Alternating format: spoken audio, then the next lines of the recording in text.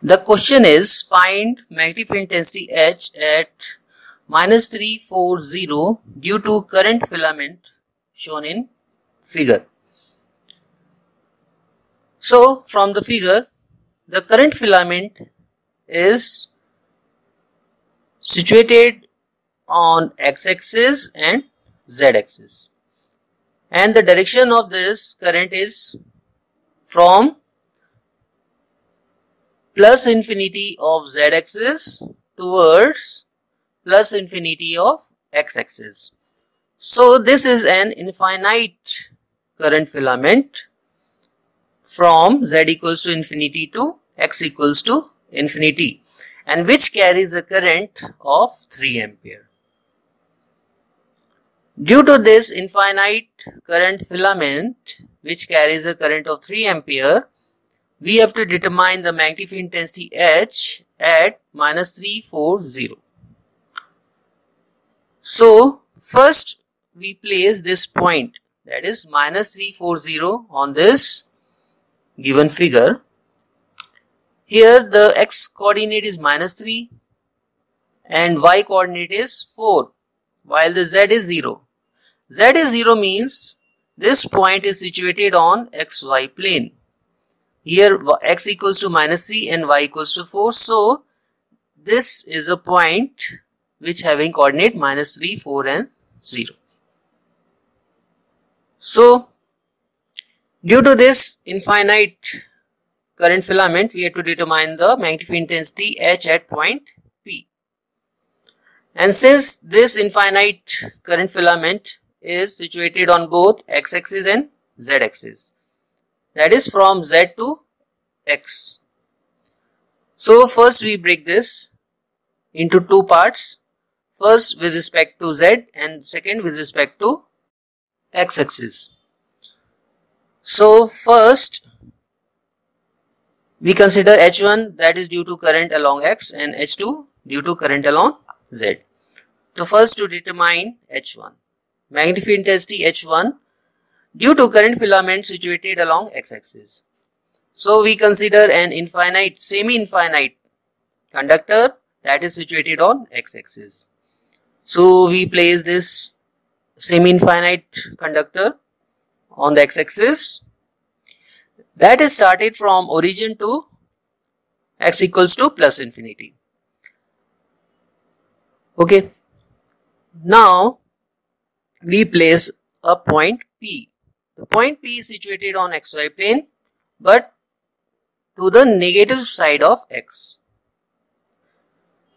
The first step is we join the ends of this semi-infinite current filament.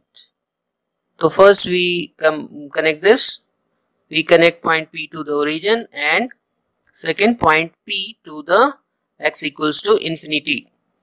So for x equals to infinity, we consider this, means this is tends towards infinity, and we see, to determine the angle alpha, we see toward the positive direction of x. So from here, as we see towards positive direction of x, we get angle alpha 1 and alpha 2. So from the figure, unit vector L is along the current filament, that is towards the positive direction of x, while the unit vector rho is the perpendicular distance along the current filament towards the point P. So we draw a perpendicular on this semi-infinite conductor. For this we have to project it towards the negative side and make a 90-degree angle. So from this figure we can determine cos alpha 1 and cos alpha 2. Cos alpha 1 is magnitude 3 upon hypotenuse, that is under root of 4 square plus 3 square, that is 3 upon 5, while the cos alpha 2 is 1. How it is possible? Since this is semi-infinite line, and as we know that the point, end point one of the endpoint of this line tends towards infinity. At this point, as x tends to infinity, the value of rho, that is the distance, perpendicular distance, is very small. So it seems that angle alpha 2 approaches 0 degree. So for semi-infinite line, the angle alpha 2 is 0 degree as the perpendicular distance approaches very small as compared to the length of the semi-infinite line. So we say that alpha 2 is 0 as x tends to infinity. Similarly, cos alpha 2 is cos 0, that is 1. The next step is to determining unit vector phi, that is cross product of unit vector L and unit vector rho. As we represent unit vector L along x-axis and unit vector rho, that is perpendicular distance toward the point P, and from figure we find that unit vector rho is towards y-axis. So we take a cross product of unit vector x and unit vector y, that is unit vector z. So after putting these values, that is cos alpha 1 is equals to 3 by 5, cos alpha 2 is 1 and unit vector phi equals to Az. The current I is given, that is 3 ampere.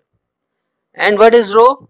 Rho is the perpendicular distance, that is also given, that is 4. We get the magnetic intensity H1 due to current filament situated along x-axis, that is H1 equals to 23.88 unit vector Z milliampere per meter. Similarly, we can determining the magnetic intensity H2 due to current filament that is situated along z-axis. So in this case, we consider a semi-infinite current filament that is situated on z-axis. Current is flowing from z equals to infinity to 0, 0, 0, that is towards origin. So we represent a semi-infinite line on the z-axis and the direction of current is from z equals to infinity to origin. And we have to determining the magnetic intensity H2 at point P. So we represent a point P. The point P is situated on xy plane, but the x coordinate is negative, that is -3. So the first step is connecting the ends of this semi-infinite line. As the point P is situated on xy plane and z-axis is perpendicular to xy plane, so it again becomes a right angle triangle after joining the ends points of semi-infinite line. And we see towards the positive direction of z, we get the alpha 1 and alpha 2 angle. Now since the point P is situated on xy plane and z is normal to this plane, the angle alpha 1 is 90 degree. And what about alpha 2? As this is semi-infinite line and z tends towards infinity and the alpha 2 is approaches 0 because the perpendicular distance, that is rho is very small as compared to the infinite line, that is semi-infinite line. So this alpha 2 approaches 0. So after putting the value of alpha 90 degree and alpha 2 equals to 0 as z tends to 0, cos alpha 1 becomes 0 and cos alpha 2 is equals to 1. The next step is to determining the unit vector phi. For unit vector phi, we take a cross product of unit vector L and unit vector rho. For unit vector L, it is along the current filament. So unit vector L from this figure we find that it is negative direction of unit vector z. And unit vector rho. For unit vector rho, we have a vector rho. So vector rho. So from the figure, the vector rho has two components. X component is -3 and Y component is +4. So vector rho is equals to -3 unit vector X plus 4 unit vector Y. And its magnitude is rho, that is under root 3 square plus 4 square, that is under root 25, that is 5. So after determining the vector rho, we can write unit vector rho. The unit vector rho is vector upon its magnitude. So unit vector rho is -3 unit vector x plus 4 unit vector y upon 5. Now you take a cross product. So first term is the cross product of minus unit vector z cross minus unit vector x, and its cross product is unit vector y.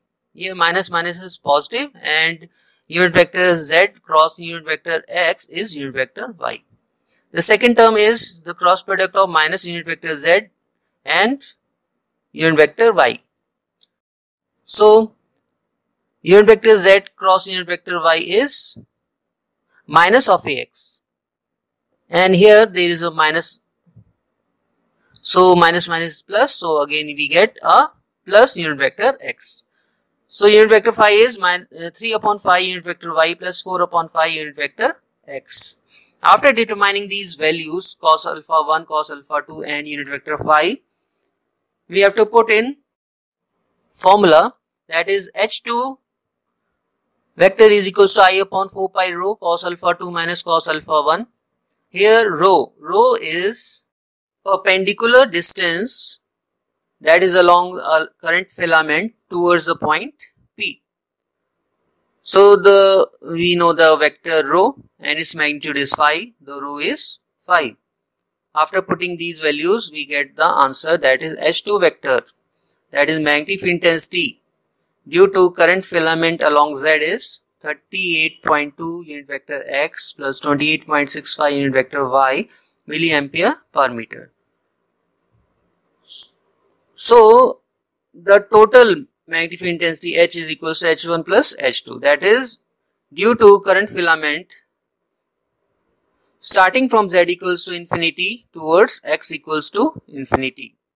We get the answer, that is 38.2 unit vector X plus 28.65 unit vector Y plus 23.88 unit vector Z milliampere per meter. So in this way we can determine the magnetic field intensity at any point due to a current filament by using Biot Savart's law.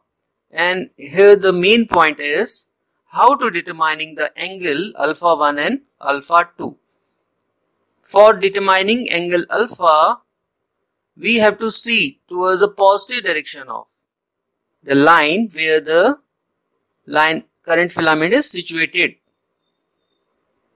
And the unit vector rho is always perpendicular to this current filament and the direction is towards the point P.